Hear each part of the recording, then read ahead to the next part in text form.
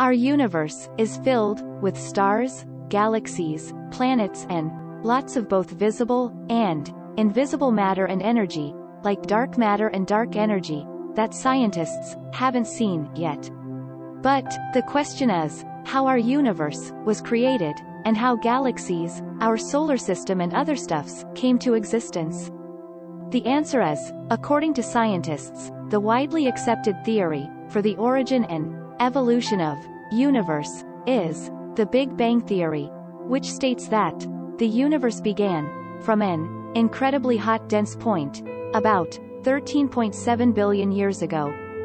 So, let's discuss briefly the stages of 13.7 billion years journey of our universe.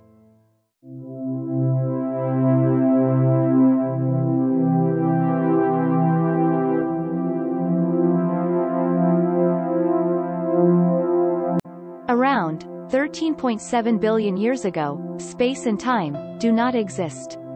Everything in the entire universe was condensed in an infinitesimally small singularity, a point of infinite denseness and heat.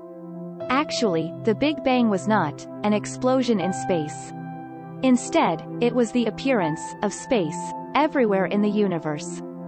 When the universe was very, very young, something like 1/100th of a billionth of a trillionth of a trillionth of a second, suddenly, an incredible expansion began, which is known as inflation. During inflation, the universe grew exponentially and doubled in size at least 90 times.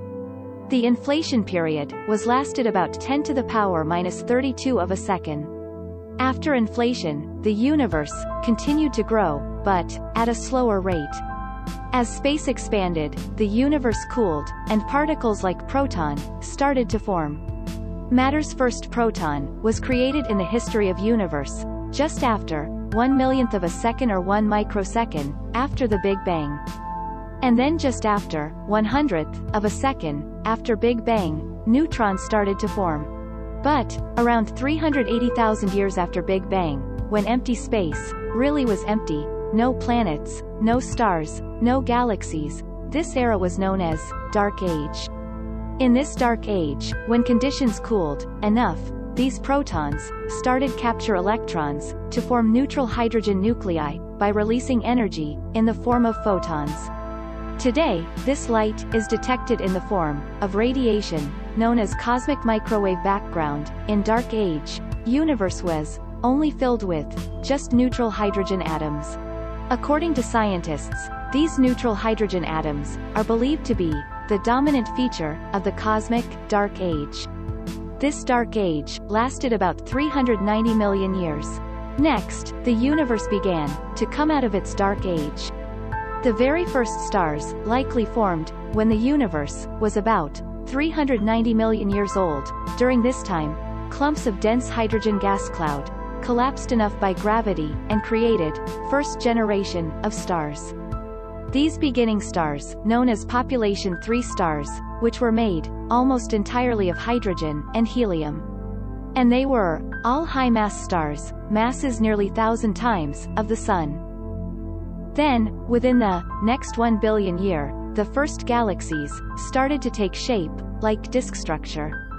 Next, Milky Way born, and our solar system, born 9 billion years after the Big Bang, which is making it about 4.6 billion years old. Now, the modern universe is expanding and cooled.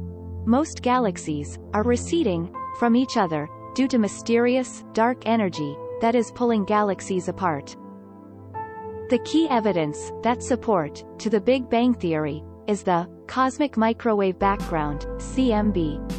The CMB refers to the uniform distribution of radiation that filled the entire universe, which contains the afterglow of light and radiation left over from the Big Bang, which is visible to microwave detectors, which allows scientists to study the clues of the early universe.